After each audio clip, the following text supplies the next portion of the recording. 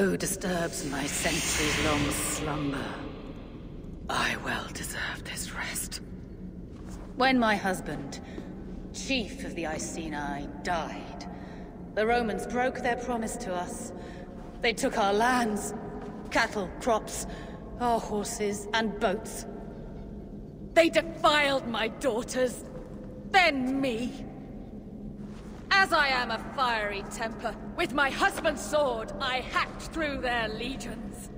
I burned their camps at Colchester, London, Albanus, desecrated Roman tombs, let flow rivers of Roman blood. But there were too many.